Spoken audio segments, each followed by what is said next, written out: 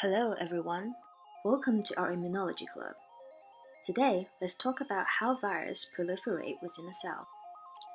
Last time, we introduced how the virus sneak into the cell by making use of the cell's sensor with a specific keyhole.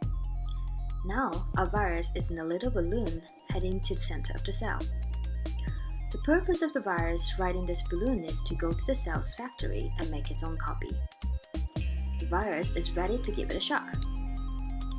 During the journey of this little balloon, the environment inside is also changing little by little. It becoming acidic, which means a lot to the virus. Let's have a closer look at what's going on in the balloon. To understand it better, let's chop the virus into half with a sharp knife. Inside the virus, there's a design book that helps make the virus. When the environment becomes acidic, the virus starts transforming. The virus approaches the membranes of the balloon and fuse to the membrane.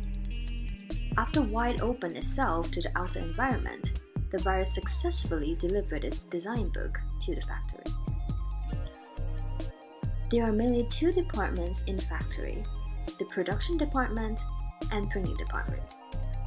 The production department takes charge of producing parts that makes up the virus body, but the printing department is responsible for making copies of the virus design book. Finally, it comes to the last step, assembly of the virus. This time, we'll ride on the balloon that goes in opposite direction from last time, which is heading to the cell membrane. Parts that are produced by the factory fuse to the balloon's membrane. Each enclose a copy of the virus design book. This is how tons of new viruses get assembled everywhere within the cell. These viruses will then get exploded and go on to their next journey. The next destination is the huge amount of healthy cells around. A short summary of today, viruses proliferate by making use of the cell's factory.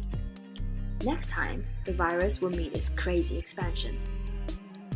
Like, comment, and subscribe to our channel if you've enjoyed the content, and see you in our next video. Bye!